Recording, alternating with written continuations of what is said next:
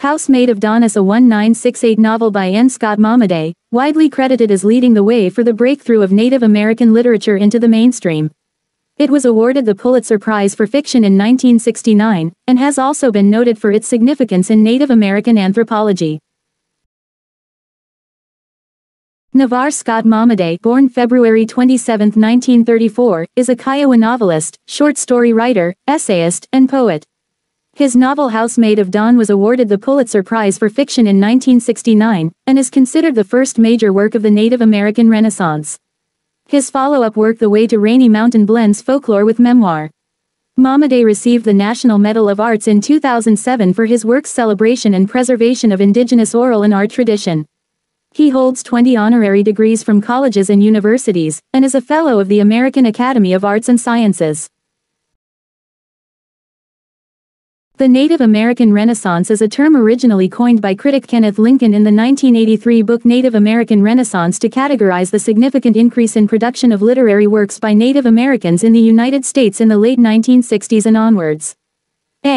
Robert Lee and Alan Velli note that the book's title, quickly gained currency as a term to describe the efflorescence on literary works that followed the publication of N. Scott Momaday's Housemaid of Dawn in 1968. Momaday's novel garnered critical acclaim, including the Pulitzer Prize for Fiction in 1969. With 198 pages, Housemaid of Dawn was conceived first as a series of poems, and then replanned as stories, and finally shaped into a novel. It is based largely on Momaday's first-hand knowledge of life at Jaime's Pueblo. Like the novel's protagonist, Abel, Momaday lived both inside and outside of mainstream society, growing up on reservations and later attending school and teaching at major universities. In the novel, Momaday combines his personal experiences with his imagination, something his father, Al Momaday, and his mother taught him to do, according to his memoir The Names. Details in the novel correspond to real-life occurrences. Momaday refers in his memoir The Names to an incident that took place at Jaime's on which he based the murder in Housemaid of Dawn. A native resident killed a New Mexico state trooper, and the incident created great controversy. Native American beliefs and customs, actual geographical locations, and realistic events also inspired elements in Housemaid of Dawn. According to one of Momaday's letters,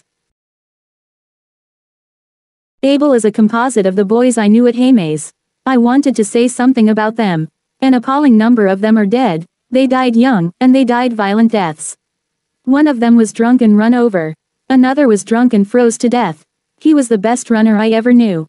One man was murdered, butchered by a kinsman under a telegraph pole just east of San Isidro. And yet another committed suicide. A good many who have survived this long are living under the relocation program in Los Angeles, Chicago, Detroit, etc. They're a sad lot of people.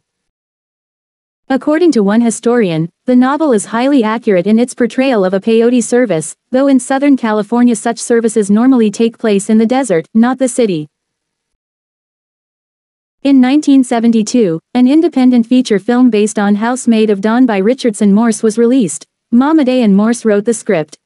Larry Littlebird starred. Considered a classic, NMAI went to great efforts to preserve the film, now housing all film elements in its Film and Media Archives, which provide study copies. Summary. Part 1. The Longhair. Housemaid of Dawn begins with the protagonist, Abel, returning to his reservation in New Mexico after fighting in World War II. The war has left him emotionally devastated and he arrives too drunk to recognize his grandfather, Francisco. Now an old man with a lame leg, Francisco had earlier been a respected hunter and participant in the village's religious ceremonies. He raised Abel after the death of Abel's mother and older brother, Vidal. Francisco instilled in Abel a sense of native traditions and values, but the war and other events severed Abel's connections to that world of spiritual and physical wholeness and connectedness to the land and its people, a world known as a Housemaid of Dawn. After arriving in the village, Abel attains a job through Father Olgin chopping wood for Angela St. John, a rich white woman who is visiting the area to bathe in the mineral waters. Angela seduces Abel to distract herself from her own unhappiness, but also because she senses an animal-like quality in Abel. She promises to help him leave the reservation to find better means of employment. Possibly as a result of this affair, Abel realizes that his return to the reservation has been unsuccessful. He no longer feels at home and he is confused. His turmoil becomes clearer when he is beaten in a game of horsemanship by a local albino Indian named Juan Reyes, described as the white man. Deciding Juan is a witch, Abel stabs him to death outside of a bar. Abel is then found guilty of murder and sent to jail. Part 2. The Priest of the Sun.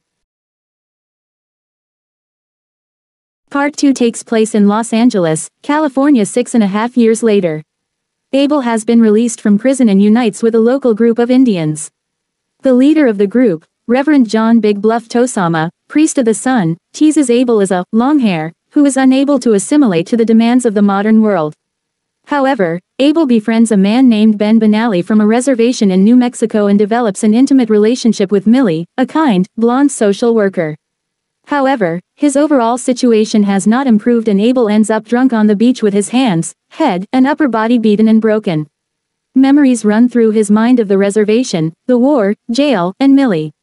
Abel eventually finds the strength to pick himself up and he stumbles across town to the apartment he shares with Ben. Part 3. The Night Chanter. Ben puts Abel on a train back to the reservation and narrates what has happened to Abel in Los Angeles. Life had not been easy for Abel in the city. First, he was ridiculed by Reverend Tosama during a poker game with the Indian group.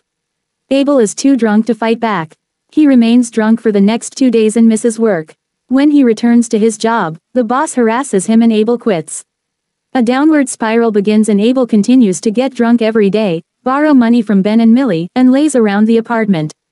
Fed up with Abel's behavior, Ben throws him out of the apartment. Abel then seeks revenge on Martinez, a corrupt policeman who robbed Ben one night and hit Abel across the knuckles with his big stick. Abel finds Martinez and is almost beaten to death. While Abel is in the hospital recovering, Ben calls Angela who visits him and revives his spirit, just as he helped revive her spirit years ago, by reciting a story about a bear and a maiden which incidentally matches an old Navajo myth. Part 4. The Dawn Runner. Abel returns to the reservation in New Mexico to take care of his grandfather, who is dying. His grandfather tells him the stories from his youth and stresses the importance of staying connected to his people's traditions. When the time comes, Abel dresses his grandfather for burial and smears his own body with ashes. As the dawn breaks, Abel begins to run. He is participating in a ritual his grandfather told him about, the race of the dead. As he runs, Abel begins to sing for himself and Francisco. He is coming back to his people and his place in the world.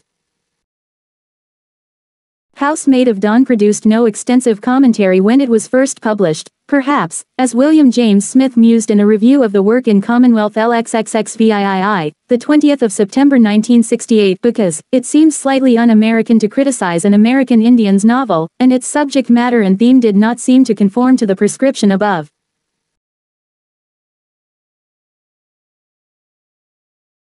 Early reviewers such as Marshall Sprague in his Anglos and Indians, New York Times Book Review, the 9th of June 1968 complained that the novel contained plenty of haze, but suggested that perhaps this was inevitable in rendering the mysteries of cultures different from our own, and then goes on to describe this as one reason why the story rings so true.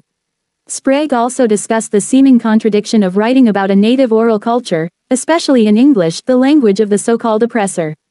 He continues, the mysteries of cultures different from our own cannot be explained in a short novel, even by an artist as talented as Mr. Momaday. 5. The many critics, such as Carol Olson in her The Remembered Earth, Momaday's Housemaid of Dawn, South Dakota Review 2, Spring 1973, who have given the novel extended analysis acknowledge that much more explanation is needed, before outsiders can fully appreciate all the subtleties of Housemaid of Dawn. Bain Kerr has elaborated this point to suggest that Momaday has used the modern Anglo novel as a vehicle for a sacred text, that in it he is attempting to transliterate Indian culture, myth, and sensibility into an alien art form without loss. However, some commentators have been more critical. In reviewing the disappointing novel for Commonwealth September 20, 1968, William James Smith chastised Momaday for his mannered style. He writes in a lyric vein that borrows heavily from some of the slacker rhythms of the King James Bible. It makes you itch for a blue pencil to knock out all the intensified words that maintain the soporific flow, Link added. Other critics said it was nothing but an interesting variation of the old alienation theme, A social statement rather than a substantial artistic achievement, a memorable failure, a reflection, not a novel in the comprehensive sense of the word, with awkward dialogue and affected description, a batch of dazzling fragments. Overall, the book has come to be seen as a success.